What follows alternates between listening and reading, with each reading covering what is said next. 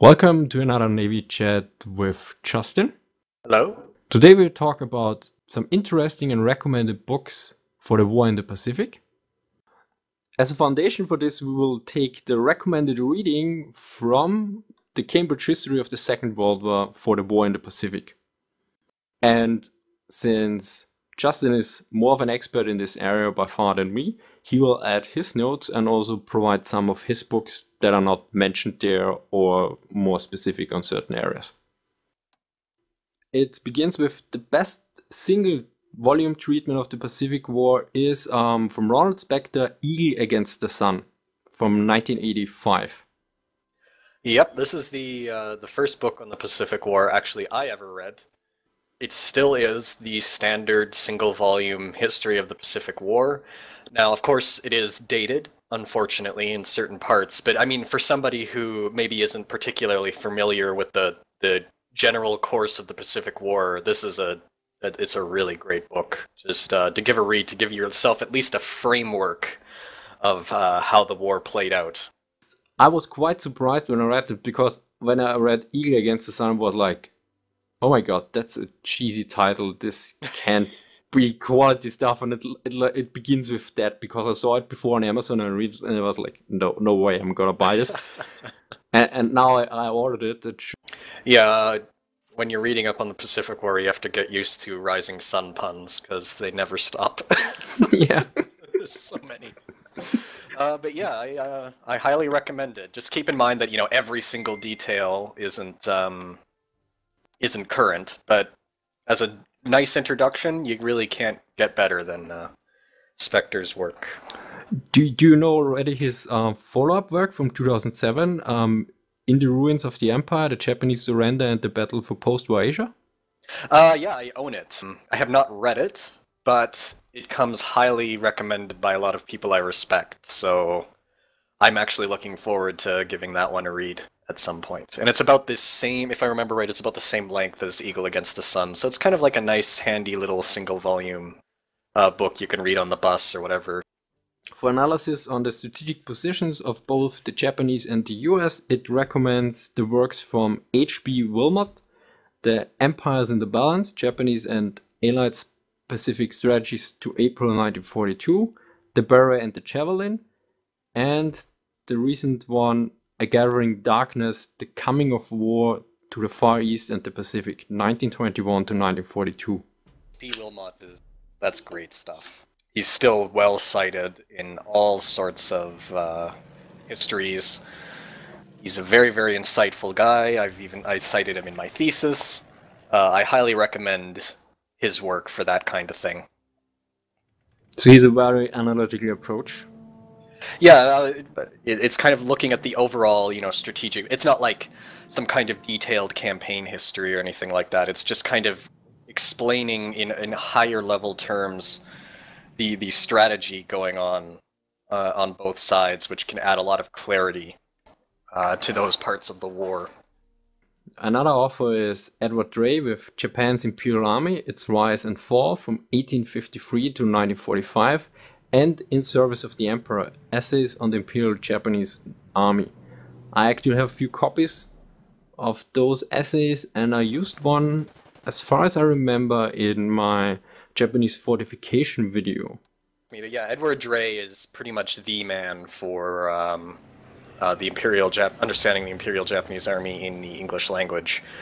I'm actually currently reading In the Service of the Emperor, his collection of essays. It's very good. And I just finished reading Japan's Imperial Army, which is an excellent institutional history of the Japanese Army. It isn't a detailed campaign history or anything like that, but it's a kind of a higher level survey of the Japanese Army's Imperial Japanese Army's rise and fall, and it's superbly written. As far as academic histories are concerned, it's almost a page turner, I would say, and it's pretty thin, so you can get through it really quick, and it adds a lot of really handy information.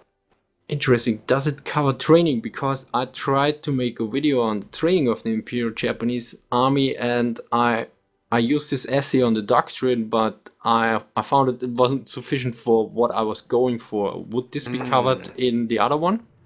He does go into it. I don't know how much detail. Like, it's not hyper detailed, but there's also an essay in the service of the Emperor called "Trained in the Hardest School." Yeah, but that is what I used, but it was not what I Not was looking for.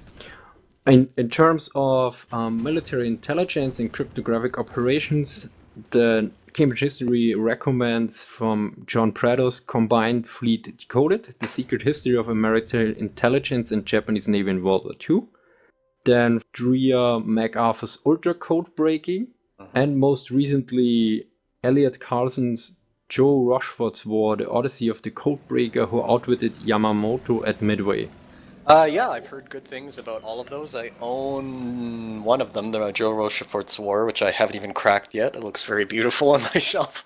Prados, he's a smart guy. I've heard lots of good things about Combined Fleet Decoded as a a survey of intelligence over the war. MacArthur's Ultra, also another very good book. Now, for those people that are really into reading a lot of stuff, there is of course the official and excellent United States Army in World War II series with 55 volumes, also known as the Green Books, which cover all army operations in detail, and I think they are available for free as PDFs as far as I know. Yeah, especially if they're available for free, I highly recommend reading those. Obviously, official histories are always a very, very useful tool. I actually haven't read the Army Greenbacks simply because, my focus has always been more Navy side, but they always come with those with praise placed in front of them every time a historian mentions them, so I assume they are very good. So yeah, and especially if they're free, have a look.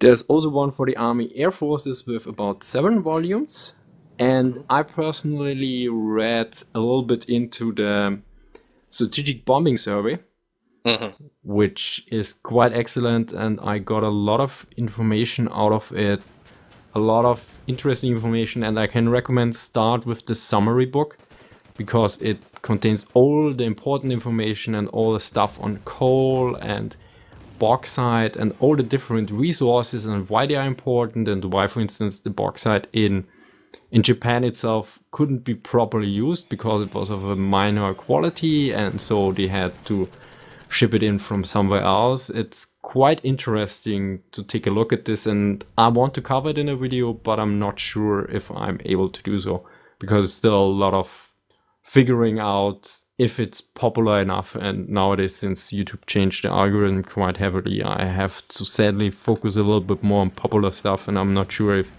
resources in the Pacific War is such a catcher. Now for the US Navy, there are 2, one official and one semi-official. The official is from Admiral Ernest King, US Navy at War. The official reports of the Secretary of the Navy, which is a nice summary of strategic and operation. But the semi-official history from Samuel L. Morrison, History of the United States Naval Operation in World War II, 15 volumes, remains essential, to quote the Cambridge History here. Yep, Samuel Morrison's work, holy crap. I own most of it. The stuff pertaining to the Pacific, of course, it's a history of this whole Second World War, so there's also Atlantic stuff. It's all subdivided into very neat volumes. My favorite, and I think the favorite of a lot of Pacific War naval historians, is his volume on the Guadalcanal campaign. It is absolutely superb. Some of the best reading I've ever done, honestly. And now for the Australian side, I know I neglected Australia for way too long. I planned to do a video on something of your military history for like half a year. I copied stuff back in Hamburg. I didn't forget you guys. I'm really sorry. So, and here they mentioned Herman Chill, the Australia in the War, 1939 to 1945. And anything that that talks about Australia's contribution to the war is interesting. I actually know there is a free online, one of the only volumes that are actually freely available and translated into English of the Senshi Sosho, the Japanese semi-official history.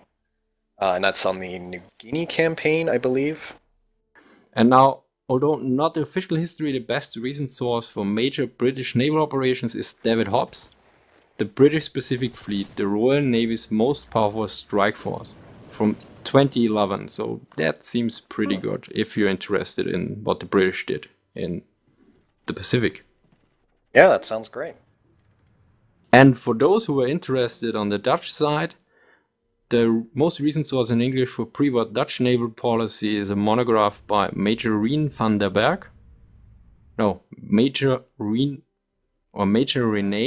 den Berg, Patterns of Innovation, a historical case study of military innovation in the Netherlands East Indies Navy from 1900 to 1942. Unpublished master thesis.